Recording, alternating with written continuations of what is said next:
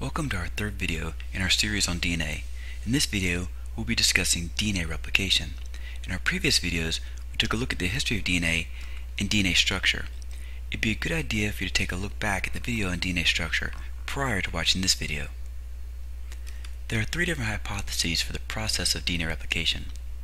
The first hypothesis is a conservative model, where the entire original DNA double helix is conserved, and the copy is made of entirely new nucleotides.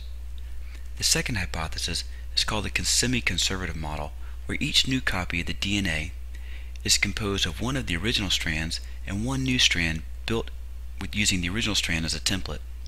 And the final hypothesis is the dispersive model, where each of the two copies are composed of a mixture of old and new material on each strand. In 1958, Michelson and Stahl conducted a series of experiments that supported the semi-conservative model of DNA replication. We'll discuss this experiment in more detail during class. So for now, let's give a 1-minute review of DNA structure and then get into details of replication.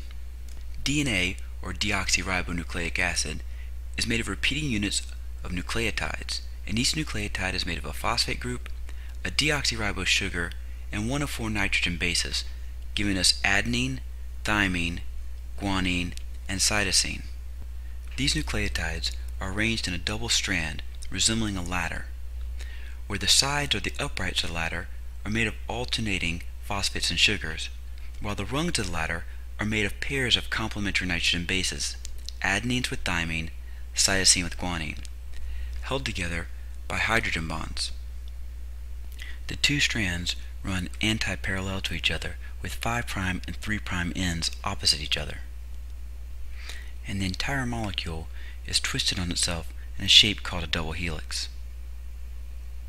We know that DNA is the genetic material and that it directs cell activity. Therefore, it's very important that when the cell divides, that it pass along a complete and exact copy of these instructions to the next generation of cells. To ensure that this happens, the new molecules of DNA are made from the old molecules, using each strand of DNA as a template in a process called semi-conservative replication. Let's get started. First, we must untwist our double helix so we can see our DNA ladder. Then we start to separate our two strands of the molecule. The enzyme responsible for this untwisting and unwinding is called helicase. So let's watch that again with helicase in action. The helicase unzips the DNA molecule, breaking hydrogen bonds that hold the two sides together. As we continue to unzip the molecule, we create these areas of exposed nucleotides that we call replication forks. Now, these pairs of complementary bases have an affinity for each other. So if allowed to, this molecule will kind of zip back up or reanneal, and so we don't want that to happen. So to prevent these bases from coming back together, proteins called single-strand binding proteins, or SSBs, bind to each single strand, holding it apart. So to summarize, to begin replication, the helicases will unwind and unzip the DNA ladder, breaking hydrogen bonds, and the single-strand proteins will bind to the single strands, holding this replication fork open. Now it's time to begin building the new strands of nucleotides. So we bring in and line up complementary bases, and then the next, and then we build the bonds between them.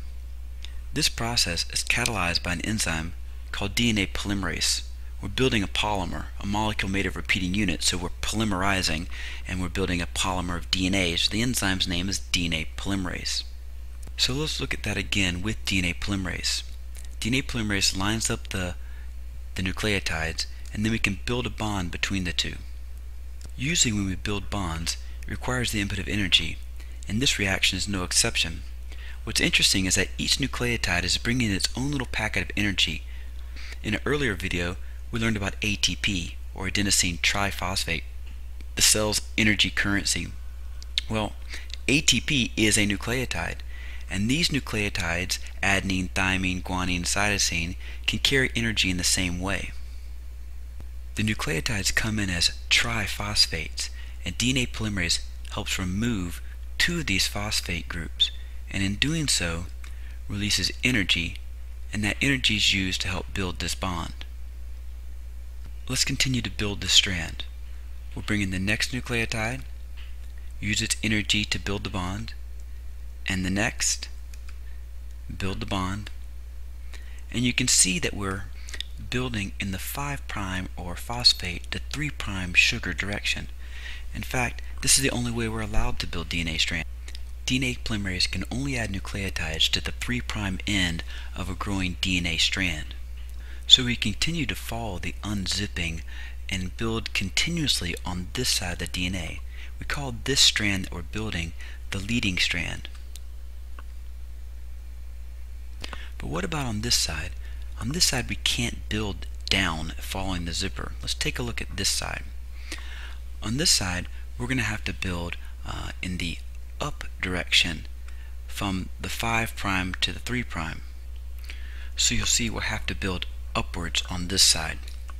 Now, as I show the animation of this other side, I'm not going to use the DNA polymerase, and I'm not going to show the triphosphate nucleotides just because it takes a long time to animate.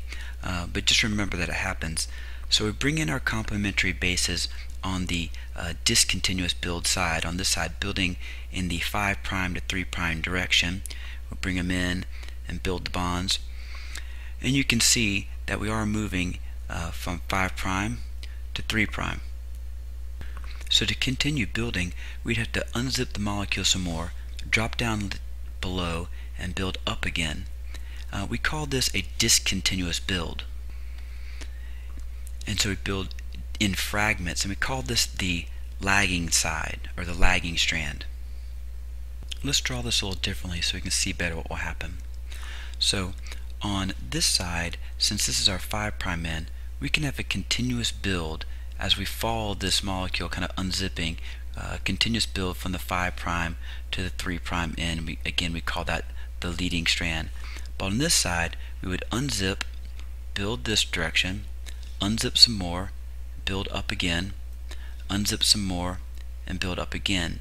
So it's a discontinuous build, each time building from 5' to 3', 5' to 3', and we have these fragments of these sections, and we call these fragments Okazaki fragments. You can also see that there are gaps between these fragments that we need to fill here and here. The enzyme that ties the Okazaki fragments together is called DNA ligase. To ligate means to tie together, and that's what these enzymes do. They fill in these gaps between the Okazaki fragments, attaching the sugar to phosphate backbone into a continuous strand.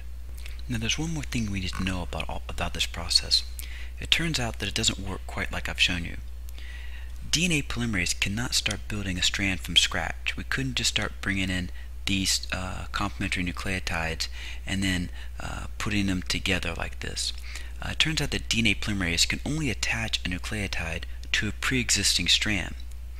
So what we have to do is employ a different enzyme, some RNA polymerases that build an RNA primer, a short strand of RNA bases, and then DNA polymerase can build off of this strand, attaching the sugar of one to the phosphate of the next to build this strand attached to a pre-existing strand, and then we could continue from there building.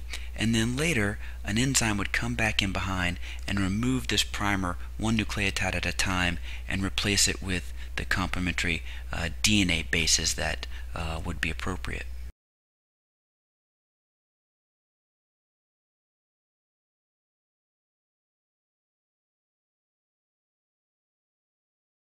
So a quick recap will again highlight the semi-conservative nature of this process. We start with our original ladder.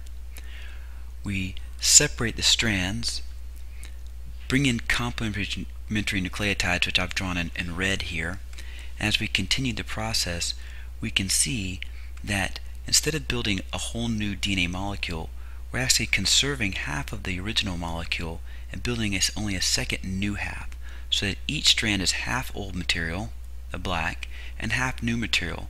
This ensures the conservation of the code.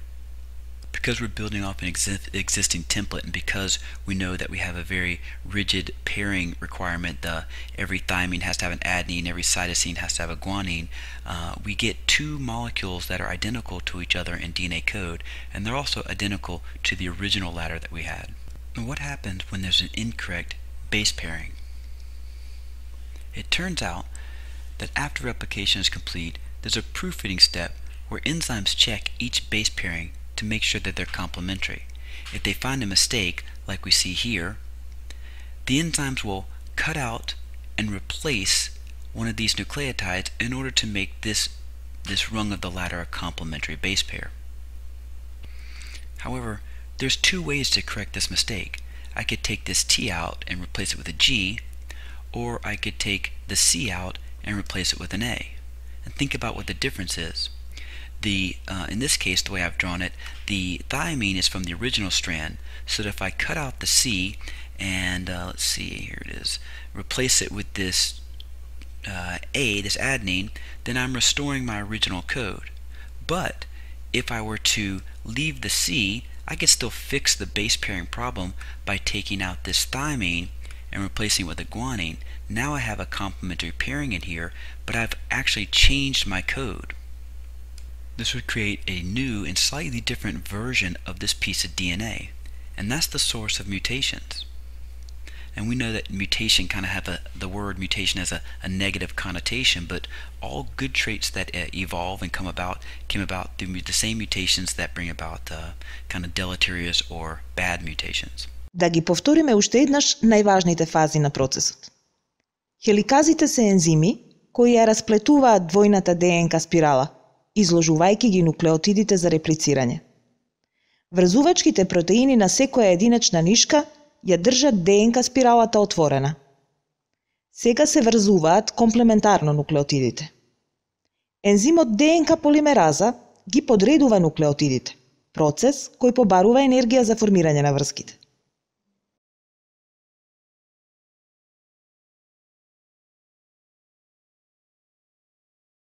На едната страна, градењето се одвива во насока 5'3', со што се образува нова нуклеотидна низа. На спротивната страна, градиме во обратна насока 3'5'. Нишките треба да се антипаралелни, тоест одоздола нагоре. Затоа малку расплетуваме, па придодаваме нуклеотиди, тоест креираме оказаки фрагменти. Ензими кои го овозможуваат поврзувањето на оказаки фрагментите се ДНК лигази. Значи, водечката нишка се синтетизира во насока на раскопчување, или 5'3' насока, а на нишката што заостанува се креираат оказаки фрагменти. Научивме и дека ДНК полимеразата може да отпочне да ја гради нишката само врз постоечка нишка, затоа е неопходен РНК праймер на процесот. Ја објаснивме и семиконзервативната природа на процесот репликација, а видовме и до што доведуваат грешки во ДНК кодот поради погрешно базно спарување.